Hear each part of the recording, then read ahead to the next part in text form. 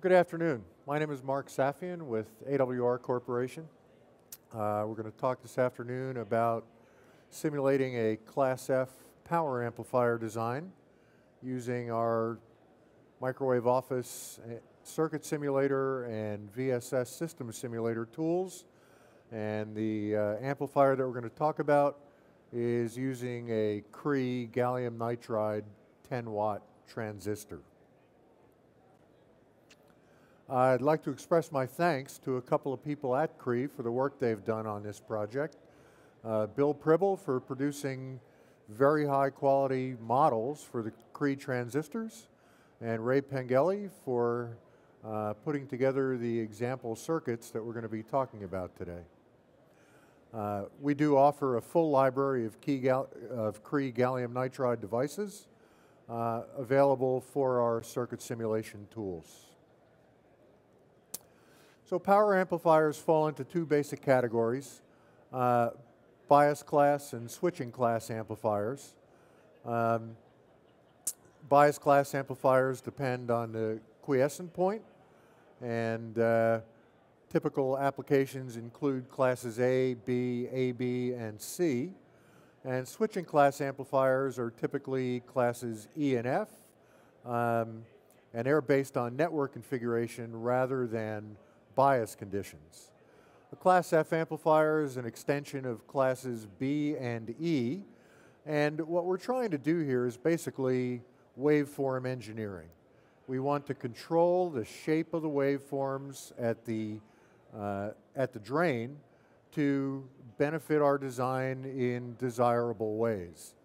And what we're going to be looking at today is providing matching networks that, of course, give us the fundamental performance that we're looking for, but also provide very specific terminations at the harmonics in an effort to improve the efficiency of our final design. And Class F designs are definitely targeted at high efficiency, and as we'll see toward the end, typically at the expense of linearity. So in an ideal world, Class F waveforms look like this. The voltage waveform is in blue. It's a pure square wave. And the current waveform is in magenta. And this is a half sinusoidal waveform. You can see they both return to zero. Theoretically, we should be able to achieve 100% efficiency with this type of topology. But of course, 100% is a very funny number in our business. It would require infinite harmonics, and therefore it's not a practical solution. What we're going to talk about today is simply limiting our engineering to not only the fundamental, but the second and third harmonics, and we'll take a look at the types of results that we can expect to get from this type of design. To obtain a half sinusoidal waveform for the current, odd harmonics for the current must be eliminated. To obtain a square wave for the voltage, standard Taylor series expansion, all the even harmonics must be eliminated. And in a perfect world, both of these conditions will be met simultaneously, but a practical design is going to include some overlap, and therefore we'll see some associated degradation in the final performance. So a basic Class F amplifier design looks somewhat like this. We've got the Cree CGH 40010F device. This is a 10-watt transistor. We're biasing it with minimal matching in this case, and the real key element here is the quarter wave line in the drain bias. And we're going to use this line strictly at the fundamental for the initial investigation to provide the harmonic termination for the voltage and current waveforms. It'll provide a high impedance for odd harmonics, a low impedance for even harmonics, and the idea is that we're going to reflect these back into the device. That energy will recombine and improve the efficiency of the overall amplifier. In addition, you can see there's a series-tuned resonator in the output. So using this very simple topology, these are the waveforms we achieve. You can see the blue voltage waveform is approximating a square wave. Keep in mind that these harmonic balance analyses were carried out with 5 harmonics. So we're a long way from the infinite harmonics required for that theoretical 100% efficiency. You do have control, of course, over how many harmonics you consider, but from a practical standpoint, it's difficult to design matching networks that address very large numbers of harmonics and provide the appropriate terminations. And then the magenta waveform is a little bit more interesting here. It is approximating a half sine, and you can see that in this case, this is the dye model. So we're actually seeing the half sine wave flatten out at 0. A little later on in the presentation, when we go to a package device, you'll see non-ideal current waveform due to parasitics in the package. We don't have access to the actual dye terminal a little later on in the modeling exercise. But with just that single transmission line in the bias line, this is the type of waveforms that we're able to achieve.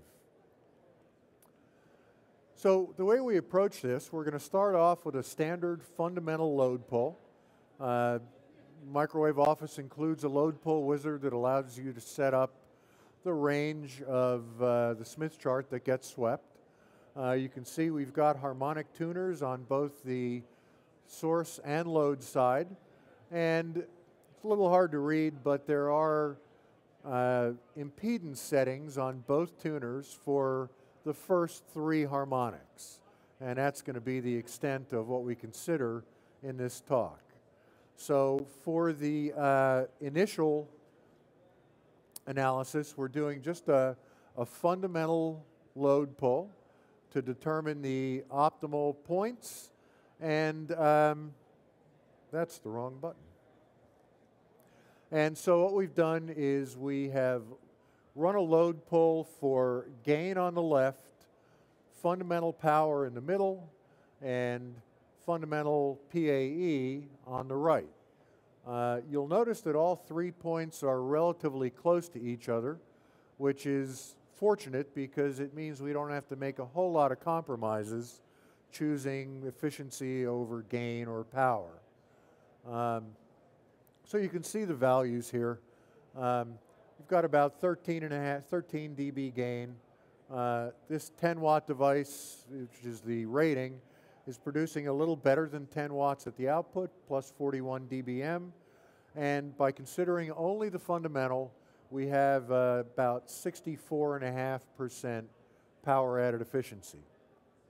Again, this is just considering the fundamental. The next step, since we're doing a Class F design and our target performance is primarily power added efficiency, we're going to run additional load pulls, and we're going to load pull only for PAE now at the second and third harmonics. And the way we do this, if we go back to the schematic, we run the fundamental load pull, get the ideal impedances, and then we plug those values into the tuners for the fundamental impedances. When we come to do the harmonic load pulls, we'll actually set those fundamental impedances, run the load pull on the second harmonic, and you can see that the efficiency is improved from 64 to 80%.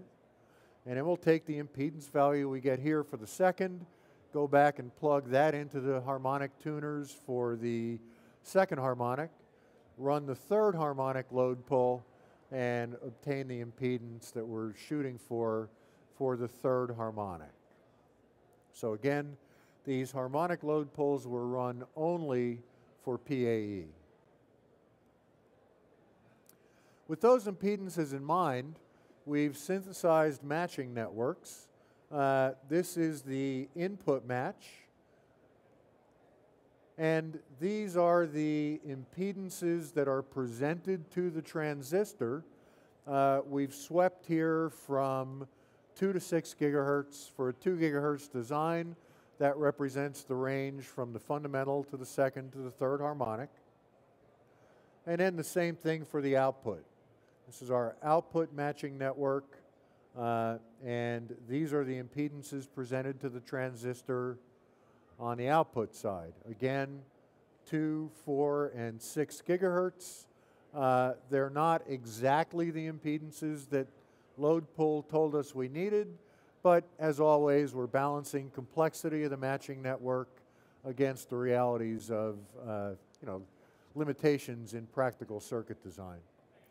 So we've got our matching network synthesized. This then is the overall top-level Class F amplifier.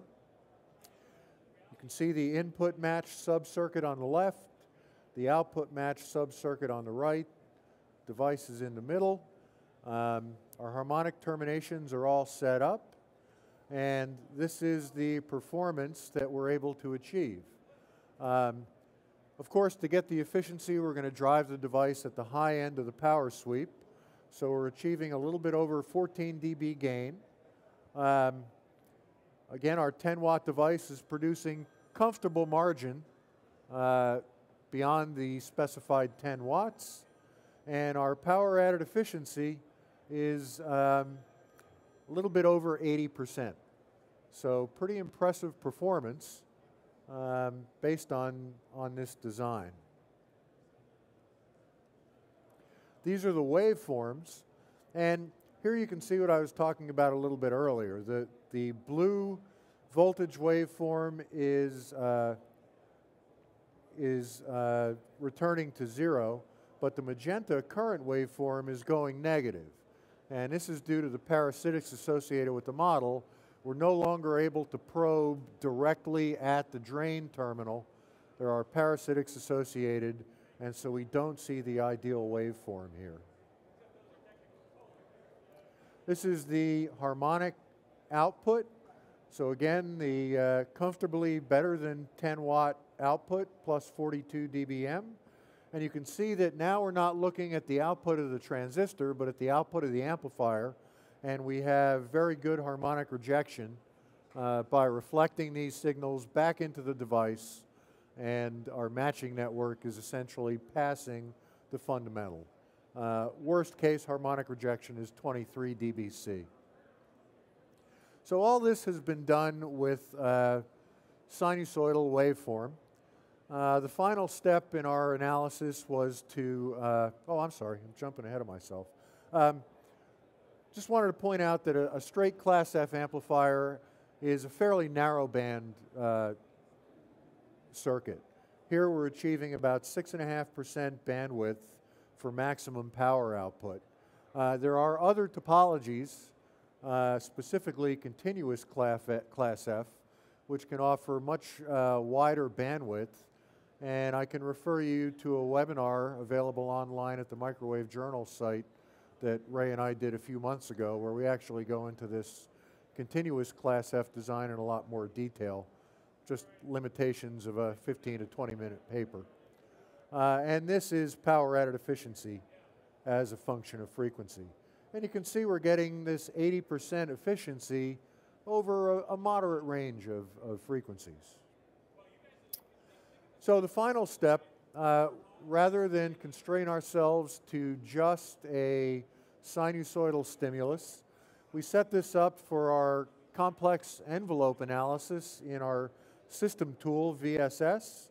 The big block in the middle is our amplifier circuit, and the extra pins are simply monitors for fundamental voltage and current, DC voltage and current. You can see we are biasing the device now at this level. This is actually our bias source going into the device. We've got a 64 QAM, 20 megahertz bandwidth input signal, and we're looking at the amplifier biased for optimal PAE. This is the modulated spectrum. So we can see the input signal in blue with the skirts well off the chart, and the amplified output in magenta. You can see the asymmetries associated with the modulated spectrum, and that's due to the fact that we're not using a static model but the dynamic complex envelope analysis. This is available in the upcoming version of Microwave Office. And just as a final comparison, I mentioned earlier that an amplifier of this type is going to be targeted at efficiency, not linearity. So here we've backed way off the input power just to show what a nearly ideal constellation looks like. And when we run it up to where the efficiency is at its best, you can see there is some distortion, but we still have fairly clean states, and we would expect to be able to recover these in a real system. However, you can see the compression evident at the corners. So in conclusion, we've shown a Class F amplifier design. Circuit and system level capabilities have been demonstrated, and we'd love the opportunity to talk to you more about this on the booth. Thanks for your time.